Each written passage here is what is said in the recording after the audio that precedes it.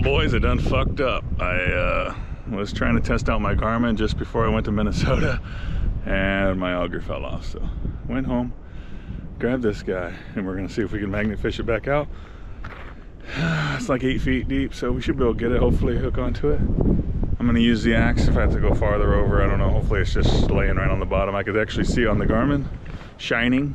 So just trying to make sure everything's good before I go, and then I lose my auger. So I'll buy another one up there if I can't get this one, but I just thought I'd show you guys how stupid it is. It fell right off the drill, and it's down there. It's down there. So we're gonna drop this magnet, hopefully pull it up, so we'll see what happens.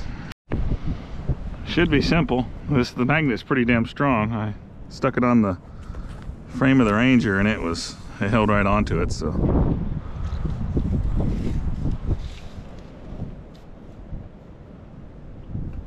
Oh,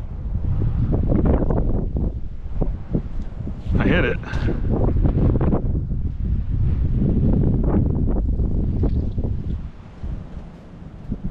We're on it. I don't know, hopefully it's got enough power this way to pull it. It's stuck in the mud already. Oh God. Oh, we got it off the bottom. Stay on. Please stay on. That's 60 bucks, I believe. That's 60 bucks. Oh, oh God. There it is. Where are we hooked on at? Oh. Well, we got our Eskimo auger back. I gotta put a bolt in here or a rod, because it didn't come with it, to stop it from doing what just happened. I literally watched it go, and I just stood there. Get some of that mud off. Well, I'm glad that I got that magnet for magnet fishing and never used it, so come in handy today.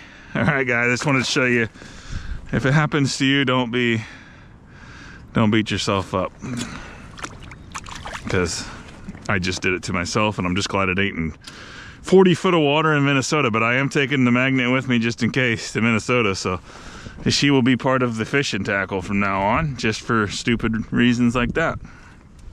All right, thanks for watching.